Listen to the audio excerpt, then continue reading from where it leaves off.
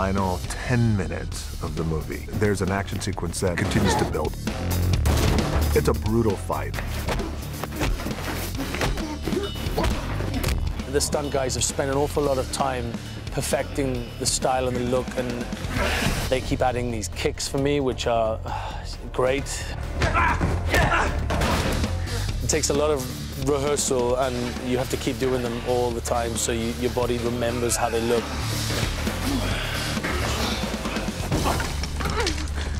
But you can't just fight shock, so we have to introduce somebody else, so it's 2-on-2. And they had found an individual who is a massive man. His name is Kim, a former pro bodybuilder. He was a hell of an opponent. Action!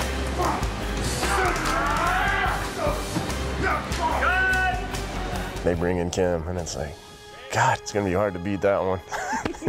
Good luck. But when you have someone like Dwayne Johnson, it's very easy to work with him, and he has his own ideas about what he'd like to do as well.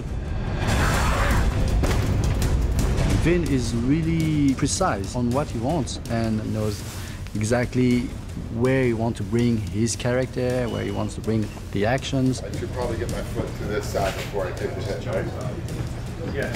And if you don't like a move, you can change. But if it feels good with the choreography, we are sure the fight would be good.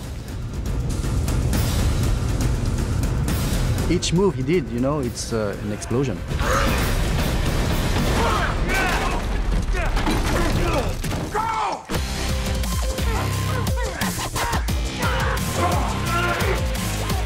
I think Fast and the Furious 6 is just Fast and the Furious 5 on steroids.